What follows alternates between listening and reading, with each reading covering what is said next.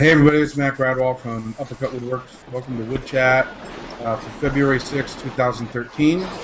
You can find me on the web at uppercutwoodworks.com or on Twitter at uppercutwood. Tonight's topic, we're going to be talking about Get Woodworking Week. Oh, and our special guest has arrived. All I did was mention him on Twitter and he magically appeared. You invoked the spirit. That's all that happened. Yes, I did. I invoked the spirit of Good Working Weeks past. With me tonight, of course, is Chris Wong. Say hey, Chris. Hello, everybody. Chris Wong here of Flair Woodworks. You can find me at flairwoodworks.com and follow me on Twitter at flairwoodworks. And our special guest as... He's special, all right. Yes. It's good to be special every so often. Chris looks frozen. He just popped out of the hangout because... Well, Matt, if it's just you and me, I mean, what are we going to do? Awesome, and a Macintosh is awesome. Let's hear for everybody. How's it going, man? What's shaking out there? Doing? Oh my God, I've been so busy this week. It's been unreal. I was at work last night till 6 in the morning. You know what? I read something about breakfast for dinner or something like that. Yeah. That was kind of exciting. See these dark circles right here? Mm-hmm. Yeah, that was good. That one right there. Yeah. Okay, I got you. Anyway, introduce yourself, bud. Hey everybody, I'm Tom Iavino from Tom'sWorkbench.com, and this is a really special week for the Tom's Workbench blog because it's Get Woodworking Week, and none of this is possible without the help of everybody in the woodworking community. So, really, I want to thank everybody who's been out there participating, sending in articles, getting people off their behinds, and getting them out to a shop. Just give it a shot. Get woodworking. Go build something. Seriously, and I think the most amazing thing about woodworking is people are terrified of starting because they can't build something like Sam Malouf could right off the bat, or they couldn't build something like Frank Klaus or something right off the bat. Well, what do you think they started with? Yeah, they weren't building like that when they started. Yeah. Yeah, of course not. You know, the hardest part for me with any. Hold on for 1 second. But the hardest part for me for any project is actually just getting started at the beginning of every day. But that's true with everything I do. Is just once I get started, I crank usually pretty good. But man, sometimes getting started is just sometimes easier to take a nap, And I need one right now. Is it the start of every session in the shop that's hard for you, or the start of a project? It's usually the start of a project, and then once I get moving, I don't want to stop, and then the next day I just want to get right back out there. Well, I find that the first stage of the project is cutting out components, and you have to be very careful to get choose the right boards and cut out the right pieces in the right places. And that takes a lot of planning and a lot of it's a slow process. Yeah. Sorry about that, Vanessa. And once you get that, then it kind of picks up steam. Yeah, I don't mind that. Go ahead, Tom. I think what I mind is the that part of the woodworking that I call the woodworking square dance, where I have to pull my wife's car out of the garage. I have to move some of the kids' stuff. I have to spread out the tools, and I have to clean up my previous messes. And then when I move from operation to operation, sometimes I have to move everything around again. And that just is so frustrating. And sometimes I just really don't want to sometimes deal with it. So who can blame you? I mean, it's one of those things where it's got to be convenient for you to do it. So, but again, until you really get deep into the craft, you don't have that dedicated space. Yeah. So it's the kind of thing we have to kind of work around at first. Yeah. And so I've done some incremental improvements over the years that have made it better, but there's still so much more I could do to make my space so much more efficient. So, so Tom, question for you. So, what are some of your favorite posts so far about Get Woodworking Week? But there have been some real humdingers out there. Just a lot of people sharing their first experiences. Tomorrow, Carrie Holtman's going to have a great post about her first few projects, and believe me, some of those are just hideous.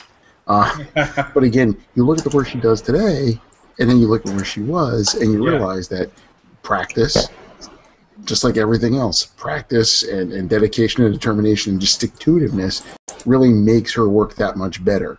Yeah. So so it doesn't come overnight. But it's funny because earlier tonight I was coaching my son's basketball team, and the kids there, they're still learning the game. So there were a lot of things that you'd sit there and you'd freak out if you were watching an NBA game and you saw the kids do. But as the kids are learning, they're getting better at the game, and that's really what it is. Nobody starts out like Michael Jordan. Nobody does. You work your way to that. So that's what you want to do. And the smoother that Carrie's working on, her hand carved smoother. I mean, it's sick. It is. It's ridiculous. It looks like it could be in the Sindelar Tool Museum. It's you look at the quality of her work, and you just begin to realize that there are people who are so much better, have so many different areas of expertise that you want to. It's impossible to master all of them. Yeah. But when you see somebody who focuses on that carving, or somebody who focuses on turning, or bandsawing boxes or whatever, wow! I mean, they're spectacular. Yeah, I saw Mary May at Woodworking in America, and she carves, and it looks like she's carving like a big slab of semi-firm butter, because the wood just curls off, which is just ridiculous. So the right tool, the right technique. Yeah, and the right sharpening. Exactly, all the way around, from how sharp you make it to how you use the tool, and that's that comes with practice. Yeah. Well, that's good. So, how many years in a row now is this for Get Woodworking Week? Is this is just the second year? And the second year. And it's amazing because this year we had a lot of participation from Wood Magazine, Popular Woodworking Magazine, and Fine Woodworking Magazine. They've all come on board to support this, which is just unbelievable when you think about, you've got competitors who are all in pulling together for this one event. I mean, that's pretty impressive when you think about it. Well, hopefully they realize that it's all about making future subscribers for them, right? No, without a doubt. I mean, where are they going to come from? Where else are they going to come from? Yeah. So one of the topics I wanted to talk about tonight, as we monitor the chat room, is something that I do typically around Get Woodworking Week. I'll be doing it this weekend. I was going to do it last weekend, but the wife and daughter were skiing. And I do some woodworking with my daughter Hayden, who will be 6 in March. And great age. I did that video where we made a little bug barn. But I wanted to share some tips with some people around woodworking with kids, because I really think it's important to get kids interested in woodworking, especially with the fact that schools aren't teaching it as much as they used to. Exactly. And it seems to actually even be diminishing in importance with some of the scouting organizations. They're changing some of their woodworking badges in for Twitter badges, or can you play a video game badge or something. I don't know. All right, so here we go. So first tip is probably not a good idea to do a lot of power tool woodworking with kids, depending on their age. And probably a good idea not even to have the blades raised on your table saw or your tools plugged in, because if they go poking around, they might accidentally turn something on. So typically, I don't have Hayden out into the shop until the power tools are unplugged and the blades are put away and the bits are put away. And then the other thing that I do is I make sure that I do the same thing with any chemicals I might have in the shop: alcohol, mineral spirits, glue, shellac, anything like that. Anything that they might pick up and want to try and apply because maybe they've seen me apply a finish, or they might think it's water. I mean, I keep my mineral spirits and my alcohol in those clear dispenser bottles that have a little dispenser tip. It's almost like a glue bottle, and I don't want them thinking it's a drinking bottle. Can I interrupt for a minute? Yeah. Jim Ashley and Tool Tutor on Twitter are saying that they don't have video, and I'm trying to confirm that the video is up on your page, and I'm not seeing it right now. Is it working for anybody else? Tell them to refresh. They need to refresh the page, because I know it's there. I just checked it. Okay. I'll send a link. Yeah, I'm actually watching it right now on mute. So Google Plus is actually working this week. Unbelievable. Which is amazing. Yeah. That's 1 week in a row. Yeah, 1 week in a row. Yeah. Maybe we'll make it to 60 minutes in a row. There's a possibility. Yeah, there's a possibility. What's that, Chris? I've been kicked out twice. I don't know. I'm sure you guys saw that. Yeah, I just blame Canadian internet access. Yeah, that's it. I stopped pedaling that. Stop turning the pedals and stop. Okay. Not enough Molson. Yeah, sure. Yeah. It's metric Ethernet. Yeah. Okay, so when Hayden's out there, we usually focus on hand tools, obviously, and she actually has her own little toolbox, not of plastic tools. I actually went to like Ace Hardware and got her a little small hammer, a little small tape, and all that stuff, and a little tool pouch she can wear around her waist. Then the other thing is, go in there with the right mindset if you're going to woodwork with a kid. Don't actually think that you're going to get a real project done, depending on their age. You're likely just going to kind of fart around. But you can introduce them to some basic skills like turning a screw or putting a nut on a bolt, pounding a nail, sanding with the grain, things like that. You know, go ahead, Tom. Again, you know, we go back to, you know, the fact that I was coaching basketball earlier. I mean, just teaching the kids how to dribble is critical to the game. Teaching kids how to pass, how to defend. You know, you're not going to teach them how to, you know, a complex motion offense or anything, but you're going to give them the basics, and that's really where everything begins. Yeah, you know, once you get those fundamentals, you're golden. Yeah, the fundamentals. That's actually a really good point that I'm glad you brought it up because I hadn't thought about. But all of those skills are something that Maloof used, right? Or that any of the top woodworkers use. They all have to know how to do these things. And you bring up sports, and my analogy is I was an offensive lineman, and we used to always get screamed at. If you can't block, you can't do anything. You can't run the ball, you can't throw the ball, you can't do it. If you can't block, you can't do anything, and that's a very basic skill. So, starts early. Yeah, it starts very early, and you got to get into the habit. So, Hayden makes a lot of projects that aren't actually anything. It might be two boards screwed together with a bunch of nails that she's practiced to hammered, or where she's sanded the heck out of something. But she has a ton of fun out there. And it's okay to go in there with the attitude of, we're not actually going to complete a project. We're just, and a lot of times we'll be out there just cleaning up and helping her every once in a while do her thing. So ultimately you want to do two things. You want to give them the essentials. You want to give them those basic fundamentals of woodworking. Yeah. But also you want to make it a pleasant experience. When my two boys were little, we used to vacuum the shop. Yeah. And they loved the dust collector with the port, and they'd go around and take up all the dust. We didn't accomplish anything, but they loved the shop, which is really critical. They began to like it, and that's where it all begins.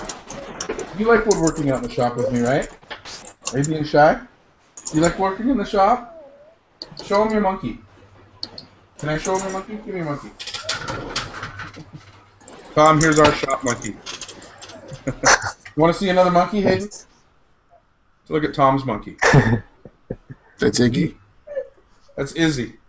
Iggy. Iggy, sorry.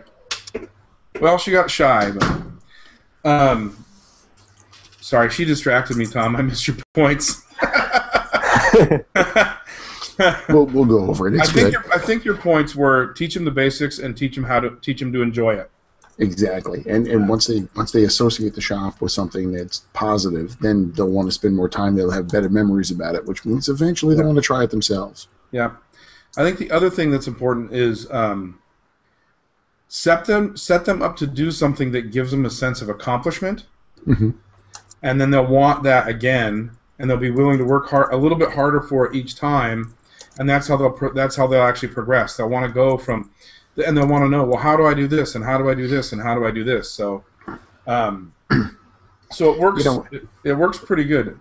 And I'll tell you, the funny thing is, if you go into Lowe's, I believe they partner with the Boy Scouts or the Cub Scouts. You can buy a Pinewood Derby car kit. Yeah. Just off the shelf, and it doesn't matter if your kid's older or younger or a girl because she's in the Brownies instead of the Cub Scouts. You can actually build one yourselves, and that that's where a lot of us got our start. Yeah, that's true. And you can do that. You can build a Pine Derby car even if you're not in the Scouts, and you don't need a Pine Derby track. Mm-hmm. Right? Just build they roll smooth anyway.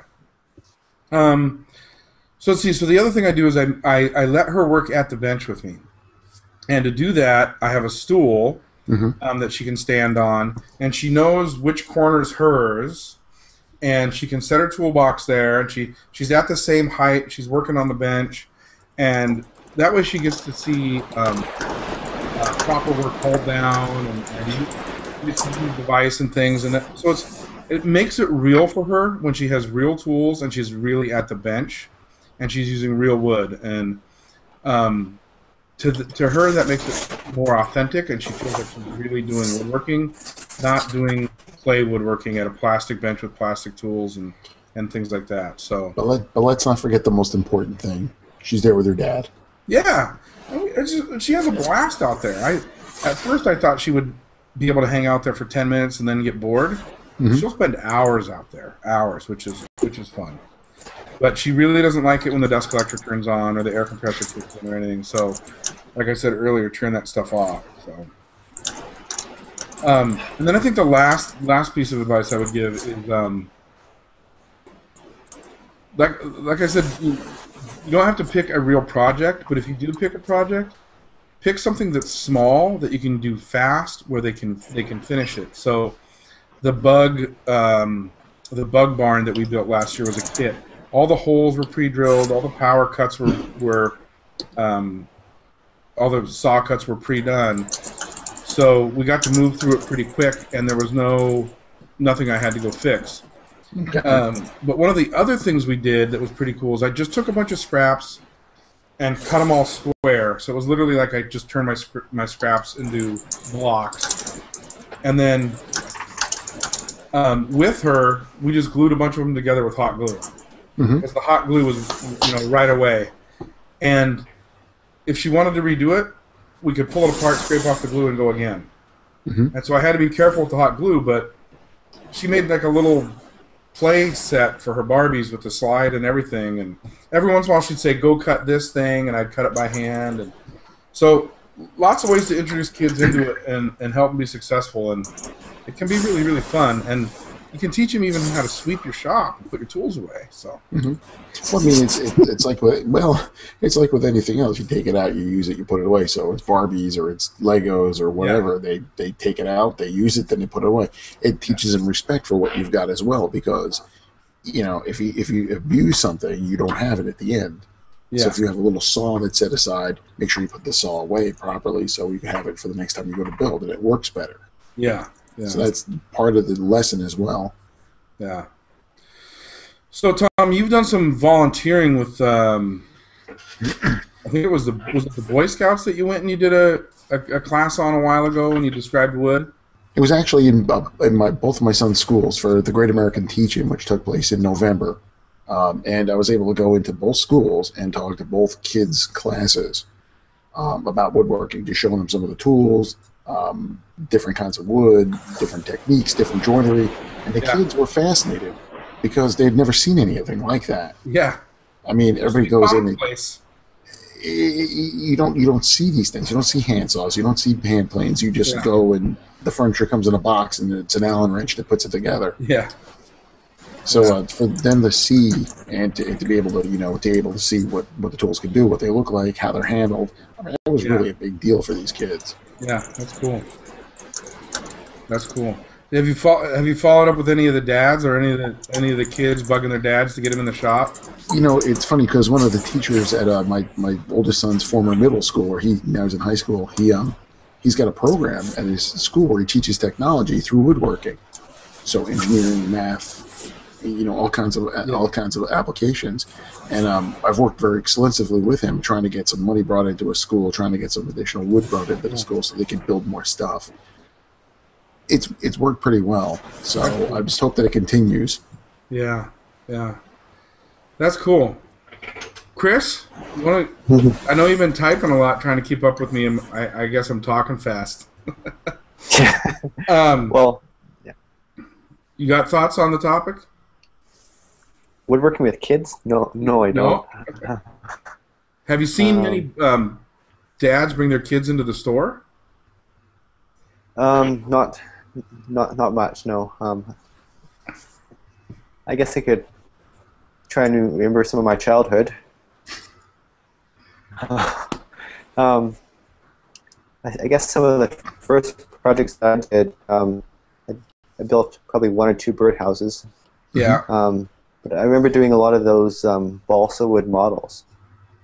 Oh yeah, I forgot about balsa wood. And Chris is gone. No, We picked him out. So I was going to ask him if his store has classes. I think they do, and if they ever see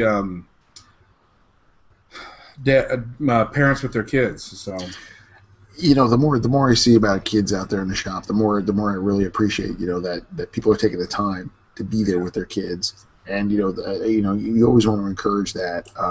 I have I have a drawing this week for a couple of prizes, and one of the people who wrote in was 12 years old.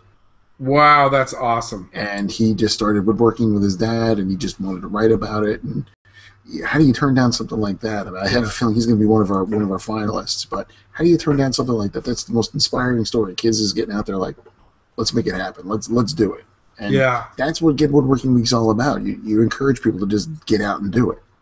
And you know, I mean, when you think about all the things you can do to get people out there into the shop, or even just try their hand at it.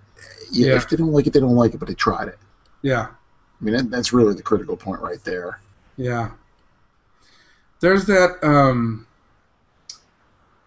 woodworking blogger from Nova Scotia. Oh, what is that? I don't know how old he is. He does projects with his dad. Have you seen those videos? Oh, yeah. Michael and Matthew. What's the last name?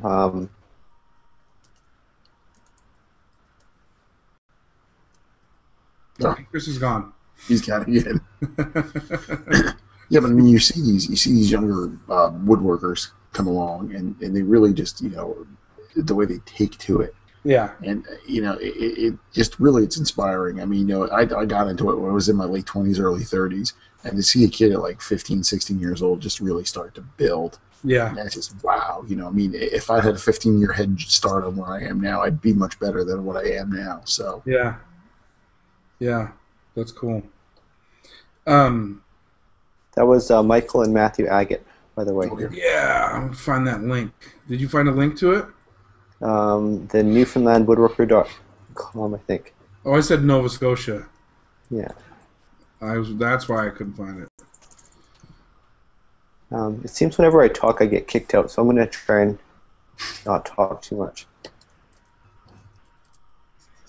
Well, it seems to be working okay now. So far, so good. Right now. Okay. You know, it's funny, Matt. We're talking about your daughter as a woodworker. I don't know if anybody read my article today. It was about women in woodworking, and there was an interesting point about, you know, if more than half the population in the United States is female, yet when you go someplace, you very rarely see female woodworkers. I mean, it's more of an oddity in many places. You know, and you got to wonder. I mean, was this something that they were discouraged from doing, or so the idea is to kind of, you know, get the women in your life involved in woodworking, give them a shot at it, see if they like it. They might take to it. Yeah, I agree. Like maybe we've only progressed halfway through the craft. Mm-hmm. Right. I mean, there's a whole other half the population I don't think is fully represented. So yeah, a completely different perspective is missing. Mm-hmm. Yeah. I think that recent changes at Popular Woodworking Magazine might help that. We can only hope. I mean, Megan's, you know, definitely a strong role model and just a really talented woodworker, and just somebody who's very personable. So yeah, you know, she can reach out to people, like, you know, in her position, she has the ability to reach out to a lot of people to bring them in. So male and female. Yeah, I mean, I think one of the best woodworkers I know is Carrie. Mm-hmm. And one of the best carvers maybe on the planet is Mary May. right? And So there's another woman who inspired me. Her name's Gail O'Rourke. She's a woodworker up in Massachusetts. And if she hadn't invited me to this woodworking school in Indiana, I don't think I'd be blogging today.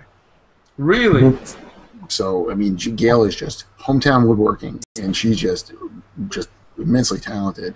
And just she can look at wood and read the grain, and she can do all that stuff. And the joinery is always airtight. You're like, wow. Yeah. I mean, but they hope to be that good one day. Yeah, I remember reading that article you posted on your blog about the people who inspired you. That was a good series, Tom. I like that. Well, thanks. It was important for me to get out, a couple of thanks to some people who were really there from the beginning with the blog, and Carrie, and Megan, and Gail. All three of them were on that series. So really being able to reach out to the female sex and just say, look, if you're talented, bring it. Give it a try. You might love it. So. Have you got any comments on the article? Any ideas why, if there's a secret society of female woodworkers that we don't know about, or? I shared the article with Megan, with Megan, Gail, and Carrie before I posted it, and there was some interesting discussion about the way women learn versus the way men learn, and it's a very intimidating thing to have somebody walk in and go, oh yeah, this is how it's done. Do it my way or else, and that seems to be a very male type mindset. inflexible, very inflexible. This is the way it's done. Step 1, step 2, step 3. If you can't do it, then you can't do it. Whereas female teachers tend to be more inclusive. Okay, you're getting this, but here's what you need to improve, and being able to pull people in that way. So for a lot of women who are starting out, if they go take classes with men, they tend to be a little bit more intimidated, or it's not the teaching style that works with them. So they may get turned off completely to the craft, which is a shame because there's lots of ways to woodwork. There is no one proper way to do it. The whole there's one way to do things is so ridiculous. I mean, pins first versus tails first. Are you gonna chop out the waste or saw out the waste? There's so many different ways to do it. And let's talk about the most elemental joint in woodworking, mortise and tenon. How many different ways can you cut a mortise? Yeah, exactly. There's like 6 dozen ways to do it. So saying that there's one way and being inflexible about it is pretty crazy. Mm-hmm. Yeah. And that's the key. I think there's a difference in the way women learn versus men. I think there's and hopefully now that the internet's out there and people are starting to get into it, it's a little bit more approachable than trying to go and just learn from an instructor who's trying to teach you how to do it. Maybe there's a lot more different ways to do it, and people can take the parts that work for them and absorb that. Yeah. What do we do about shop class in high school? It's not coming back the way it used to be. Is it coming back at all? There are places where, again, with STEM, with science, technology, engineering, and math, where it's being used that way. And I think as we move ahead, the only way to get woodworking back in the schools is to have it tie into the STEM classes. Okay. Beyond that, I don't see it coming back the way it used to be because, unfortunately, with all the states gearing now towards college and testing, and you've got to get so many people into graduation, so many people into college. I don't think you're going to see the vocations pushed as hard. We're gonna have a nation of highly educated people who know how to sit at desks. You have to pay people to fix their cars, pay people to make their furniture, pay people to fix their leaky sink. I think about I did a tiling job in our bathroom over the summer, and I didn't know how to do it, but because I could woodwork, I know I can understand how to perform a manual task. So by reading the guides and reading the instructions, I was able to get it to where it came out nice. I don't think I would have had the confidence if I couldn't build a larger project in wood to go and tackle it. Teaches you a lot. Yeah, it does. So Chris, I know that you don't want to talk because you think you're going to get booted, but no problem. Fong, Tool Tutor, was mentioning that wished I had a woodworking role model growing up. Who was yours, Chris? Probably my uncle. still is a handy guy. He's got.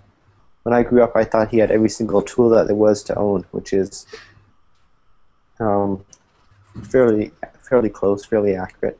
And then he helped me build some big projects and introduced me to different mechanical tasks, from woodworking to carpentry to a bit of auto mechanics. Mm-hmm. And it's just kind of the hands-on. I was able to get the experience and the guidance to do those things successfully. Mm-hmm. And he knew what he was doing, so it was a simple task for him, and I got the same success that he would have, because he was there to help me. That's cool. I think that helps a lot of people who are reluctant to get started, Mm-hmm. especially if they're going to go do it alone, right? But if they have somebody there to guide them and help them, they'll keep going. It is tough to do it all by yourself. I mean, it is tough. I mean, without the internet coming in as big as it has with woodworking, I don't think I'd be anywhere near where I am now as a woodworker. Just to be able to go out and read what you need, and to have people, do videos and show you the proper way to do things. It's made a world of difference, because I can't afford to go to a woodworking school every weekend or every time I try something new. It's you can't do it, but you can go online and you can see some of the lessons and practice things. Yeah. Brian Van Reedy just made a really good point in the chat room. He says he goes to his shop every day, 1 hour before work and 1 hour after work, and he only missed 3 days last year. Christmas, Thanksgiving, and his anniversary. And I think for people who are familiar with Woodchat and Brian's work, it's amazing, right? And so he's getting the reps in and and he's not leaving large blocks of time between his shop time. And I think those large blocks of time, if you don't get out in the shop, can really make your skills rust and deteriorate. And if I can go back to another sports analogy, even people like Michael Jordan at the height of their career still went out and practiced. Yep. Oh, yeah. Yeah. Yeah. The people who decide, I'm not going to practice, Allen Iverson, practice? You're talking about practice? They don't get to that level. They don't get to that level of success. Yeah. They may do well, they may have a talent, but until you practice that, until you get so familiar that it's second nature, it's not coming. Yeah. So, I mean, and it doesn't have to be anything big. I heard of somebody who was doing a jewelry box a month. Yeah. As a project. Yeah. And every month they built a new jewelry box, a little box. It could be anything. It could be a recipe card holder, whatever. Yeah. As long as you go out there, you set a goal. Once a month, I'm going to build a small little project, not a lot of material, but a lot of technique. Yes. And know how to begin it from start to end, and try different joinery methods and techniques. And that speaks volumes to your dedication to the craft. Yeah. And it will show in how your final project comes out in other parts. Yeah. And other projects. So you bring a good point up, which is how do you start woodworking, especially if you're somebody that doesn't have the time, and you're not going to go off and build a gigantic project in 2-hour chunks every week, right? Mm-hmm. And the last large project I did was May last year, and have you built small projects? Yeah, so my day job got really busy, and I started to really miss woodworking, and so I made a list of projects that I wanted to do, and I just started knocking out little small ones. And over Christmas break, I made a marking gauge, and I did a Ron Hawk block plane kit, and they were both things that I could do easily in a short day, but I actually got to go out there and do all the different steps and finish a project. And it just felt so much better. So, to get woodworking, you don't need to say you're going to go build a Bombay, right? Just go off and build some small things and finish. And the other thing is that when you're learning, if you build something small and you screw it up, it's really not a lot of time and a lot of materials you've wasted. I had so much fun building that marking gauge. I might go out and build like 100 more. I ordered a whole bunch of parts, a whole bunch of the threaded inserts and stuff. But it's I still got to practice all the techniques. A really interesting way to go into woodworking and to be able to knock things out quickly. With there's a big upfront investment in tools, but people who turn, I just sit in awe Yeah. You can go from a chunk of wood to a beautiful vase, a pen, Salt and pepper shakers. Salt and pepper in an afternoon. Yeah. And from rough wood to finished piece in an afternoon. And if you have that short attention span, if you're in the ADD theater, the turning is like right up your alley. Yeah. So I mean, there's something for everybody in woodworking. And you think of it like you said, like the giant, Chippendale High boy you want to build. It doesn't have to be that. It could be anything. Yeah. Well, there's a lot of projects that can be done in an afternoon or one day at least. So you could do a simple marking gauge, or I started building a bow saw yesterday, and I'm almost done. I probably could have finished it. But I didn't need to fire up power tools at 4 in the morning. The crazy thing is you can get out there and say you build these little boxes, these little recipe card boxes or whatever.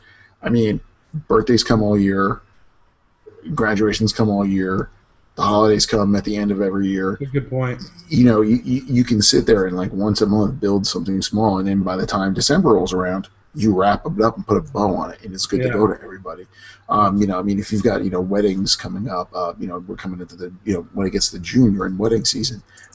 Picture frames, little keepsake boxes. These are the kinds of things that, again, minimal of material. You can go to some hardwood dealer and look in their offcuts bin, and they may give you the wood, and you can knock out the pieces from that. Yeah. So I mean, we're not talking about a massive investment in tooling, in wood, in education. Yeah. It's just doing, and that is the key: is to get your butt off the sofa. Yeah. And out in the shop, or go to someplace where you can work. It's interesting you brought up turning, because that's probably the next thing I want to get into. Mm-hmm. So I took the turning class that the Easy Wood Tool guys did at Woodworking America, and while teaching the class and introducing the topic, he made a child's stool that he turned, like in an hour, while taking the breaks to explain things. And it was great. I mean, it was awesome. And he didn't have 20 lathe tools, right? Mm-hmm. He had three of the Easy Wood Tools, the carbide tip things. And he turned out a great little stool. And a lathe, and that's it. And a lathe. And, when you get to that point, it's anybody who thinks they need to get a full-fledged, Paramedic 2000 cabinet saw, and hey. You can do with a lot less. Yeah. And you can turn out some really awesome pieces. My first table saw was that little portable DeWalt, the job site saw. Mm-hmm. That was an awesome saw. Little, but it was an awesome saw. And I built a lot of stuff with that saw. Mm-hmm. It had a very accurate fence. It didn't have the strongest motor, but I wasn't cutting through 12-quarter stock. I was cutting through 3-quarter stock. So it was a great little project.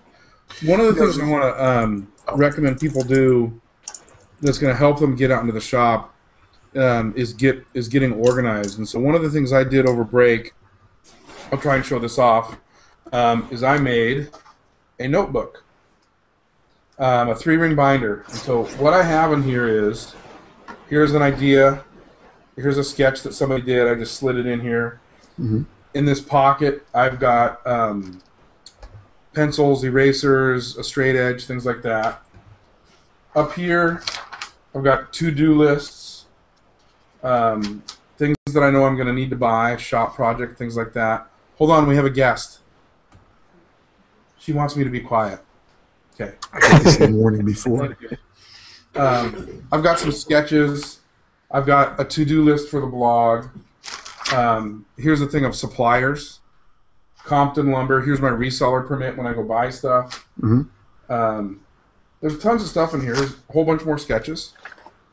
Right? And I like doing sketches on graph paper in a binder because I can move them around. I can put all the things that are like each other near each other. Mm-hmm. And then there's a whole bunch of plans and stuff that I just printed out from the internet.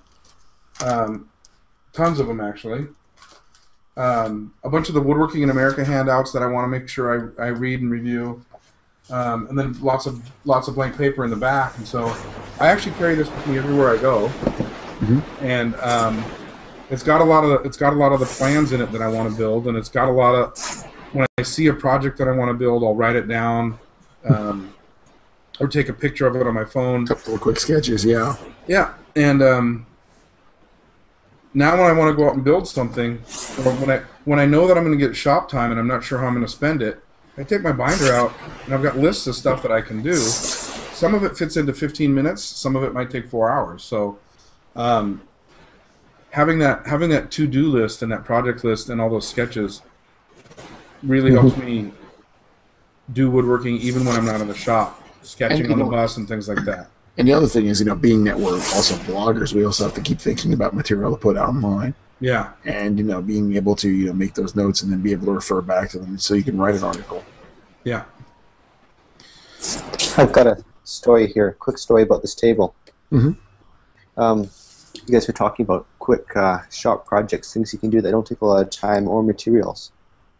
This project started with the idea of what happens if I connect 2 points along a straight piece of it was like a 2x2 or something.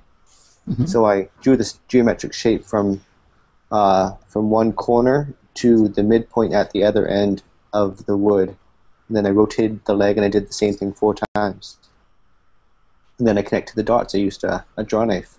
Just sat at my bench and worked down to those lines. And what did I get? I got these twisted legs. So that was the inspiration, just from drawing a couple lines and playing around, seeing what happens when you connect the dots.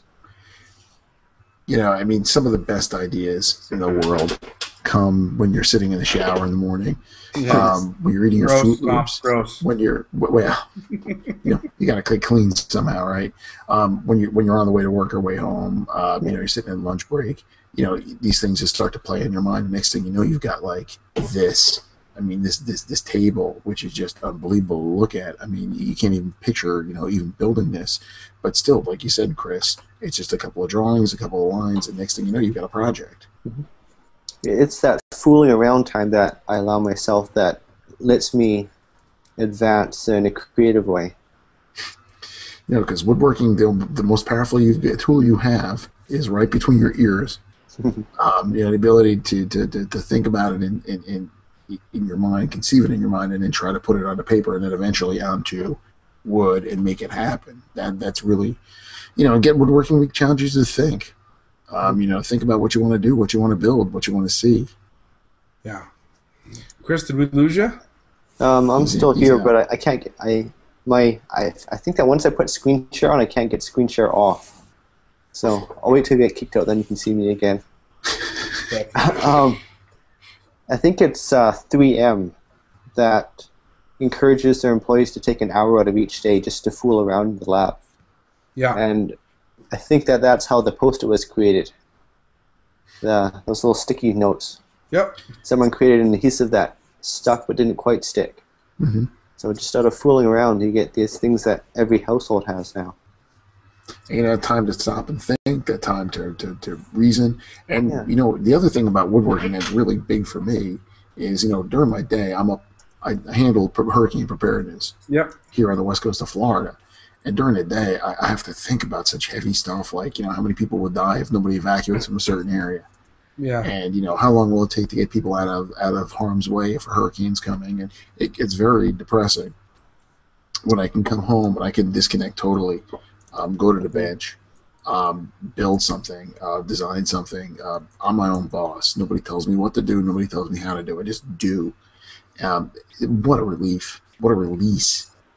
I'm just not sitting in front of the TV just having it bombard me. I'm actually doing something. I'm participating in something, which is completely different from what I do during the day, which for me, I need that escape time. Yeah. It's very similar for me. I work... I have about 70 employees, mm-hmm. and I work on software all day, and you can't hold it, right? Just I can't say, look, this thing I'm holding in my hand. It started as this chunk of nothingness, and now it's this cool thing. And so, for me, working alone in the shop and actually creating something is, and it also connects me to when I woodwork, I feel connected to the people in my life that were my woodworking mentors. Mm-hmm. And I remember what they taught me, and I can hear their voice in my head telling me to put the damn tool away or sweep up that mess or You know, why did you let that plane get a little bit of rust on it or whatever? And so it's it's nostalgic and it's therapeutic, and I love the sense of completion too. So yeah, when it's done, it's done. Yeah. And you can walk away and say, I'm proud of that. Yeah. Yeah, it's got a gap. Yeah, this doesn't come out perfect. But you know what? You know, as Jim Heavey once told me, yeah, shut up. Yeah. Because the majority of people who look at your pieces aren't going to notice anything. It's like a wedding. Yeah. It's just like a wedding. You know, oh, God, the wrong color tablecloth went out. Nobody's going to remember. Yeah. They're going to remember how the bridegroom, how the groom looked. And that's it. Yeah. Yeah. That's true. That's very, very true. And it's, you know, usually what I think about is I think about the recipient of the project. You know, recently I just finished a hope chest for my niece who just turned 16. Yeah. And, you know, she had to come down from Maryland on a family vacation during the holidays, and I had this project done, and it came out very good. It came out really, really good. And I just could not wait for her to walk in that shop and see it. I mean, it's just, you know, it was like being Santa Claus. It's like, yeah, I get to give the gift this time. And when you're working on it, you get frustrated with something. You think about, you know, how is this person going to receive this? Yeah. And wow, I mean, it just really connects you, like you said, with your ancestors, the people who led the way. It connects you with the people you're building for as well. So it's really a big deal for me. Yeah. When I think I've told this story before, but I'll tell it again because it did feel good. It's very similar to yours. When I built those mantles last Memorial Day and I installed them, everything went so well, and they turned out so well. Even though I had to bust my butt for 3 days straight to get them done because I miscommunicated the deadline, I was in the zone when I was in the shop. Every tool was where I needed it to be without even having to look. And everything went perfect. No tear out, no splinters. Grain was beautiful. Installation went perfect. And when I showed her the design decisions I made around the placement of some imperfections in the wood, it looked like a face of an owl. She was blown away, absolutely blown away. And that felt really, really great, right? And you can get that building something for yourself too. You certainly can. And I can't tell you how many times I've been in the middle of a project working on a flat pieces and working on, working on this piece, working on that piece. And it's like, yeah, okay, this is great. But then you put it together and you're like, you're impressed yourself. Yeah. That you're able to get that far. It's like, wow, you know, I had no idea I could do that. Yeah. Getting that sense of accomplishment in the shop is much more rewarding than watching reruns of Three's Company. I think there are a lot of things in life more rewarding than that.